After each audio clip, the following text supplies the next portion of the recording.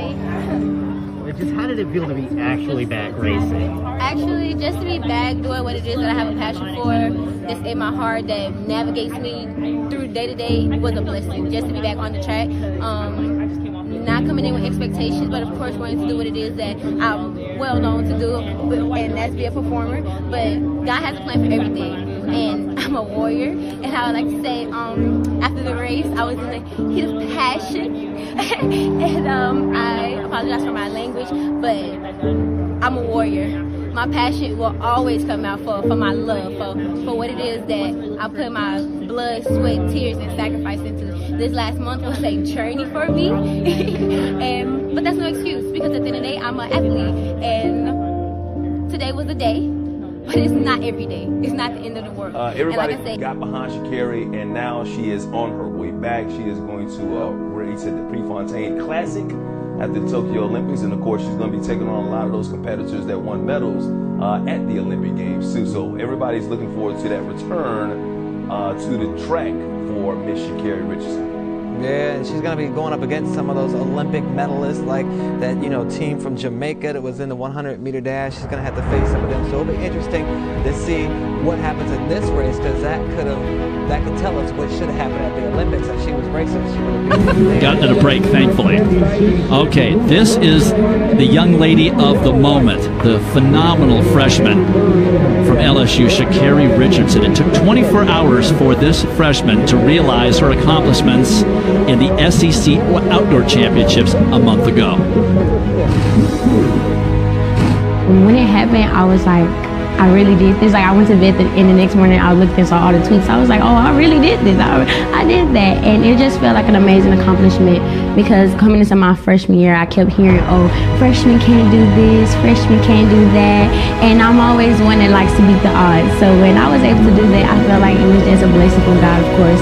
And then there's a pat on my back knowing that my hard work, like, helped me achieve that. So.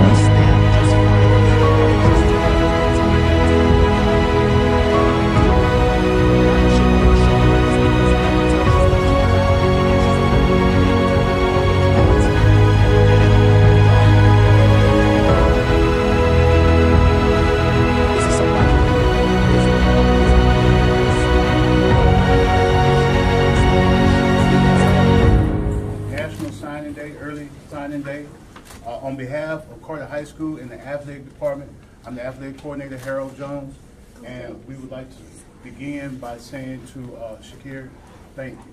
Thank you for your athletic performance over 4 years here at Carter High School, and what you brought to the recognition of the community and the school. And so, again, thank you for your accomplishment. In lane 5.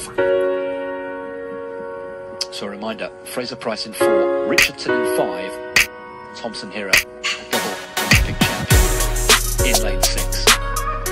Oh, the mercy. Women's 100 meters. Come on, Jamaica. Yes, India. This time, and Thompson here into a running 4 from left. Thompson here also going very well. Fraser Price, Richardson's nowhere. 1, 2, 3. It's the fastest in the world this year. 10:54 the winning time. Thompson here continues her form. What a statement. Understated celebration. Goodness me. It's the second fastest time in history. Only Flojo has gone quicker, and she's beaten her own time from Tokyo. 10:61, and now she's just seeing it. A scarcely believable 10:54. And I'm afraid Shacarri Richardson left in the blocks. Fraser Price 10:73. I was really happy.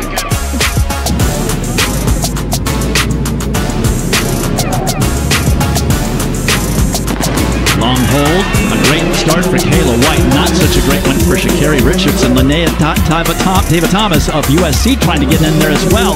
Now very close, Shacarri Richardson pulls it off, doesn't even lean at the tape. You see Kayla White get out completely. You have those big arm splits right at the beginning, and those first 3 steps of big push are huge in that drive phase. However, Richardson's top end speed is absolutely lethal. The one thing she doesn't do is panic. As a freshman, that is so impressive. And look, she just runs straight through. She